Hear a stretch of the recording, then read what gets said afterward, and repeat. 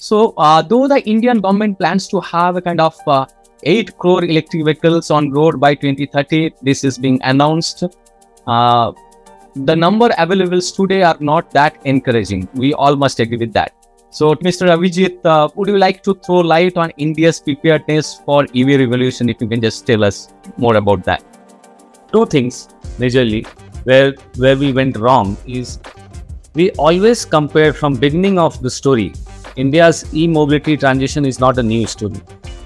It's at least a 10 to 12 year story when Manmohan Singh used to be our first Prime Minister who inaugurated one of the charging stations in 2011.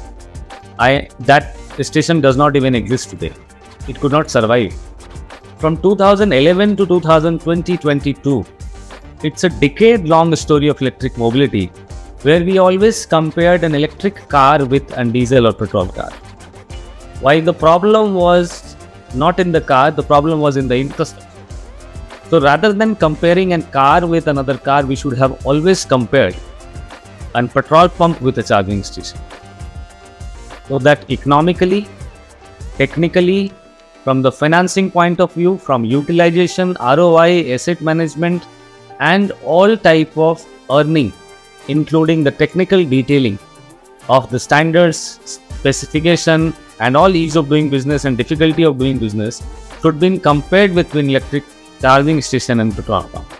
Second part, which I would say is very important, which we missed out in the beginning, is there is a considerable saving someone who is electric vehicle or using electric vehicle or switching to electric vehicle does to their pocket when they switch from petrol or when they switch from diesel.